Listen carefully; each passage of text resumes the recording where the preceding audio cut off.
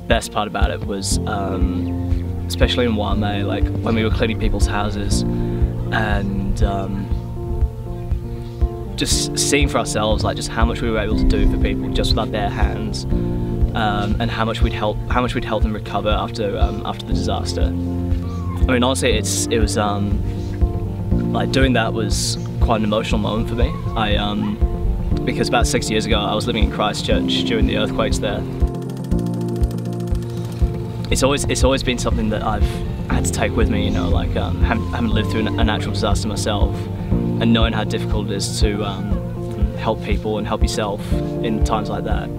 And it was just a really amazing and also, honestly, like really cathartic experience for me to be able to help someone else and be the helping hand for someone else in a natural disaster. I mean, it was a fantastic experience. In the end, like, you know, just helping out the community, mixing with a bunch of people who all just wanted to do the same thing. It was really amazing.